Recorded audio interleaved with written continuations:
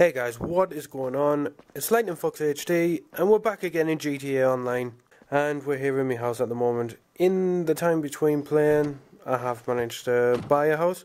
It wasn't a particularly expensive one though, it was just, I think it was the £126,000 one, and I got the free car as well. So this video here is episode 5 of the Let's Play series, and my controller switched off for some reason there. I've got a wired controller, so I don't even know what happened there, but I decided to leave that little bit in there because it was pretty funny, I think. So I decided for this video we would do some survival, because sometimes just driving around, you know, it's hit and miss. Sometimes you don't always get the goods. Sometimes you can just literally be driving around and it's just like watching single player. So I thought I'd put it on survival, get some people playing.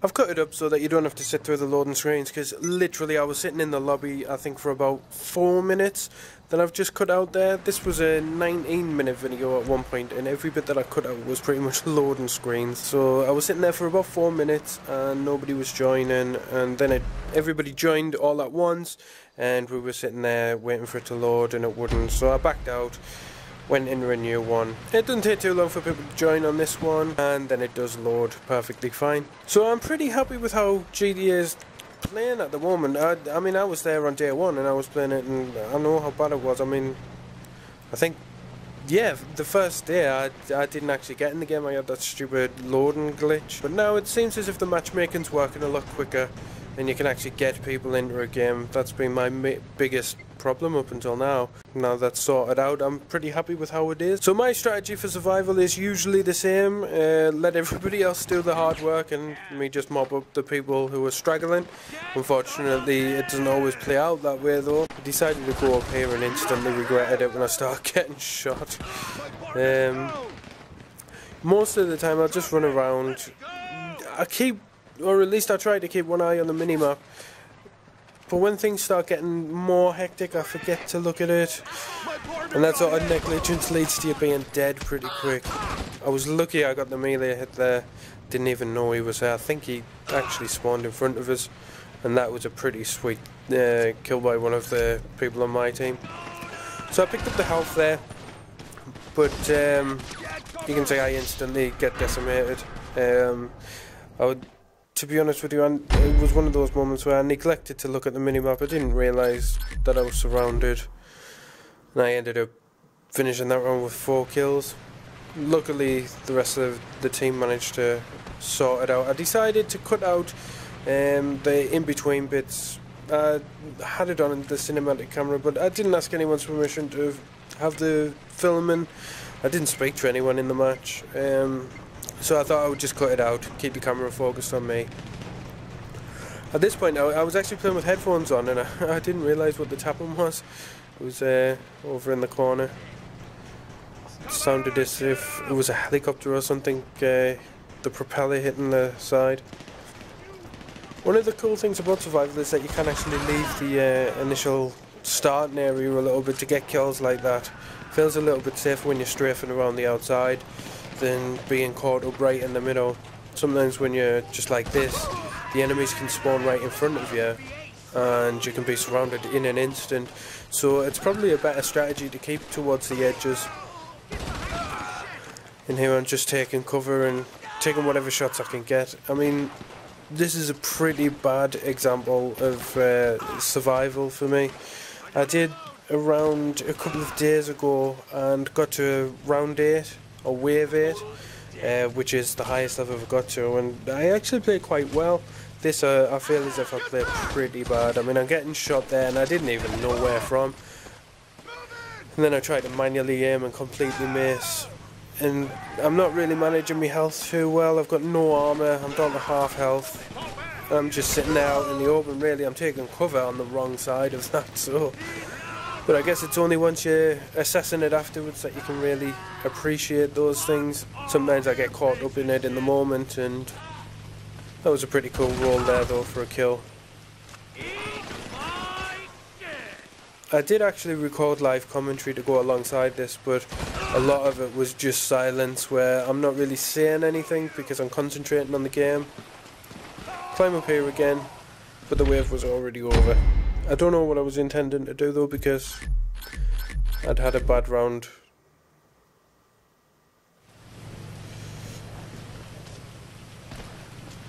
So this round starts, and I thankfully remembered to pick up the health. This guy almost got it.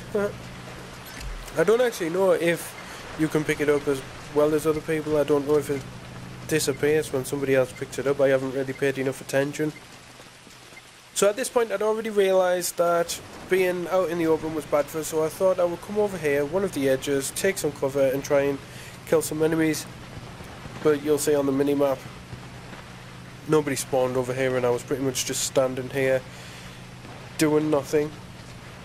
So again, I decided to get into the fray.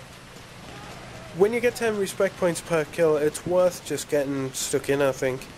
Most of the time you can sort of dodge the bullets. As soon as you start getting hit, you can roll out of the way, try and take cover and recoup some of your lost health at least. There are some people who I've played with who have tried to stay around the outside and just get the overall experience based on everybody else playing, but the game's difficult with 4 people, so if you've got 3 people playing, then it makes it even harder. So here I notice that there's a vehicle coming, and I'm totally focused on that and end up getting shot in the back of the head. But this is a cool place to be at this moment. Lots of bad guys spawned, got a couple of kills. I come over here, and this is one of the irritating things. I nearly get killed because of that stumble there. Shouldn't have really happened on that little bit, I don't think.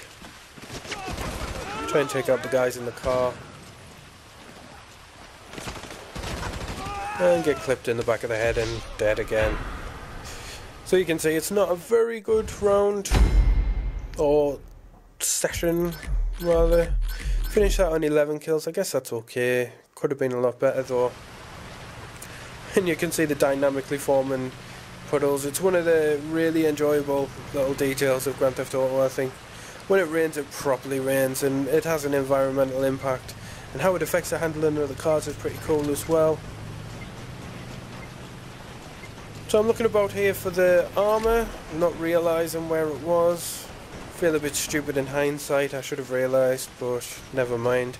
Go around the side of the building. I'm still in search of the body armour. Where's it at? Where's it at? Oh, it must be around here. No, it's not. And I realise, oh, it must be up high.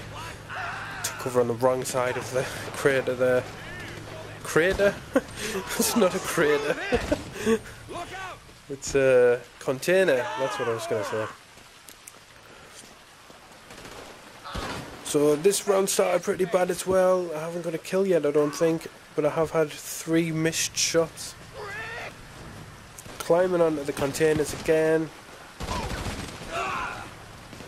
Somebody else killed him, luckily. And I realised, oh look, there's a load of people here, and I'm fully focused on what's in front of us. Don't pay any attention to what's to the side of us. And once again I'm dead. And I completely forgive you if you think that I'm playing terribly, because I really was. Wave 4 and I've already died I think 4 times. Finished that round with 6 kills. Absolutely terrible. So I start this round and I'm thinking already, right, I need that body armour. I keep going down really fast, so we'll work out where it is. I see the ladder, happy days. Straight to the top, pick up the body armour. And it's something that I would always recommend. It makes such a big difference. It probably makes sense to all of you, but I'd been neglecting the opportunity to pick it up at the start of the rounds, and that's the price that you pay. I mean, I've died so many times. So now I'm paying attention to the minimap, making sure the bad guys are in front of us so that I'm actually in cover, and whenever I think there's somebody behind us, there we go, having a look, making sure that I'm still safe.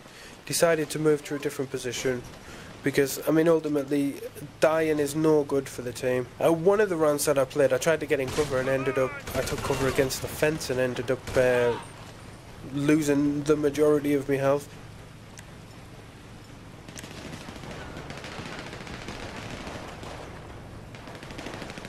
Sometimes I think snapping into cover like there, it pushed us straight onto the wall where I was, and I wanted to be on the edge, and sometimes you want to be where you are and you end up on the edge, and sometimes it can be a bit confusing, but it doesn't matter. think in the live commentary I actually gave him the name, but I can't remember what it was. The NPC cops tend to say some pretty funny things. So here, teammate died. I'm starting to think, oh, looking at that, we're about just over halfway through this wave. That was absolutely terrible and nearly cost us my life. Retreated a little bit, picked up some health. Another thing that I do a lot is reload after every single shot, and that gets you in trouble pretty often as well. You need to make sure you're getting the kills, not the reloads. And there's another teammate gone. So it's me and somebody else at this point. Still quite a few to go. Drop the weapon. Took some shots, didn't even know where from.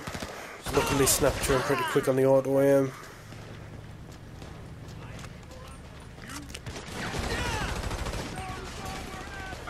And at this point I'm thinking, that's disaster there. You know, I don't want to be the last one standing. You don't want me to be your last man standing either, because 9 times out of 10 that happens. And that was it. We failed on round 5, was it? Yep, wave 5. And I think I died 5 times, so absolutely horrendous.